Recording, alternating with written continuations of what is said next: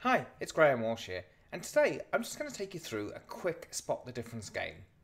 And there's a reason why for this, and we'll get to that in a second. The clue's on my t-shirt. But what we have here is two different McLaren race cars. They look the same, very similar colour, similar on the outside, but inside they're very different. How they handle, how they go around the racetrack. So on the left here we have an Indy car, and on the right we have a Formula One car. So Formula One car, lots of twisty bends and things like that on the circuit. IndyCar can be very different on ovals. So they may look the same, but they're very different on the inside and they can do different things. So how does this relate to Microsoft Teams?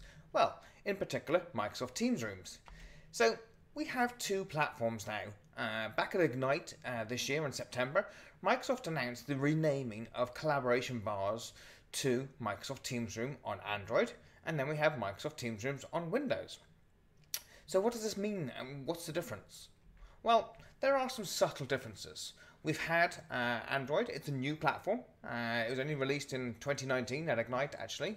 Collaboration Rooms were launched then.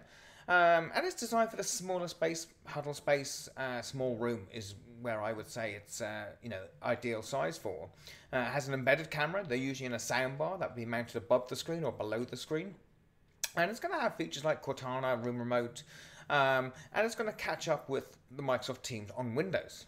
And what do I mean by that? Well, Microsoft Teams on Windows is a mature platform. We're on major release version 4, Lync Room System, Skype Room System, and now at Microsoft Teams Rooms. And these come in many different flavors. There's 7 different partners in the ecosystem now, and they can go from right down from small room right up to a large room or complex rooms.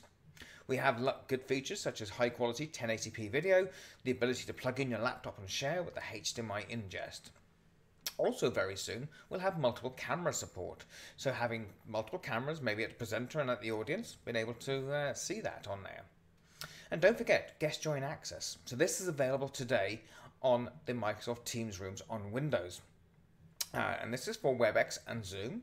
It's not yet on Android. Microsoft are investigating that, and it's not on the public roadmap. And again, some of these features are on the public roadmap. You can view this at aka.ms/MTR roadmap. You can see all the features that are coming. So such as IP audio and video. So no more the need to run long USB cables. Things can be connected on the network. And again, the two platforms will have some similarity. So things like Cortana, Room Remote will be there as well. So just a quick video just to show you the differences, ever so slightly different between Android and Windows. They will get some feature parity, but they'll also get their own identity, should we say. So Windows for those larger, complex, maybe rooms, and Android for the smaller space, personal space, huddle offices as well. So they may look the same, but they are slightly different. So just make you aware that they're the same name, but different platforms and different feature sets underneath. Any questions? Let me know.